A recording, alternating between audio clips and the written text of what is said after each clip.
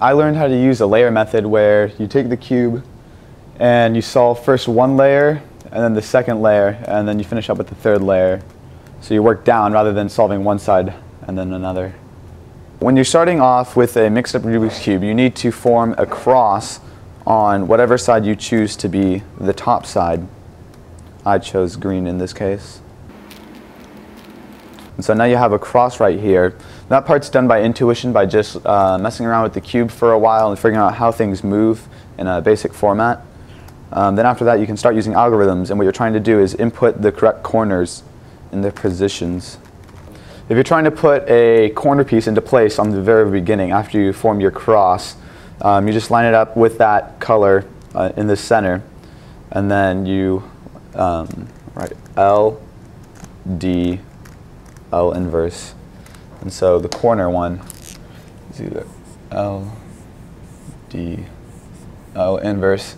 The apostrophe stands for the 90 degrees counterclockwise, just the letters 90 degrees clockwise on that face. The left downward face, and then left again, but the other direction. Or if it's on the other side, you can go right inverse, down, inverse, and then right. And now I have all the correct colors and their positions on the top layer, and then your next job is to put the edge cubes in the middle layer. So find a good one. So I'll start with this one. The white and red one is going to go here. Now I'm doing a orange and white one. These two colors are going to go in this position. Then yellow and red. Then the last one is yellow and orange. And now you have two of your layers solved, and you just have to solve the last one. So you're attempting to now make a cross on the other side.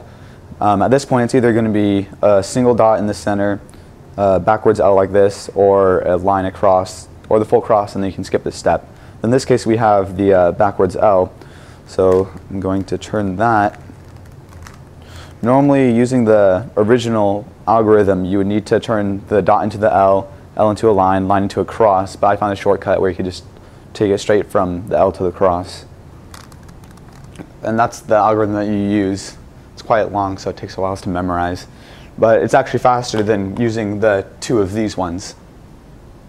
Then you have to find at least two of the edge colors that line up at the centers of those sides.